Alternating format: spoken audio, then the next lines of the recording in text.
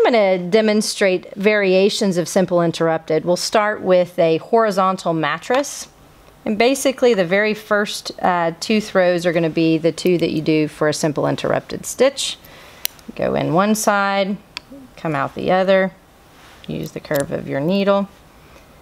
And depending on the size of your incision and where you're located will determine how far away you are from skin edge. Come in a bit further away. Now, we are going to need to drive this needle backwards, and so this is the first time we've kind of done that. I'm going to load my needle backwards, and we'll once again go in perpendicular and come out.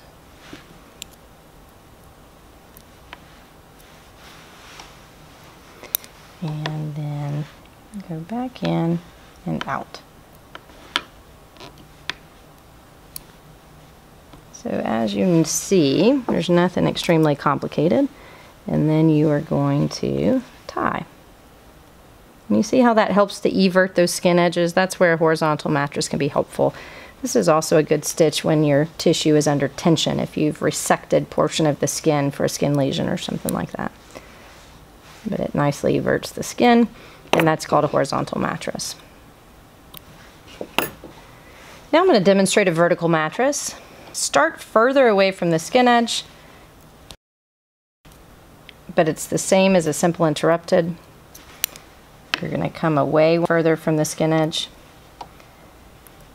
And this time, you're going to once again need to load your needle backwards, which is a little awkward when you're learning. And you're going to once again, you're going to come in close, but in the same vertical plane that you've been suturing in. You'll re-grab your needle and come back out equidistant on that side. And then you'll tie same way. And once again, this also can help to evert those skin edges. So that is a vertical mattress suture.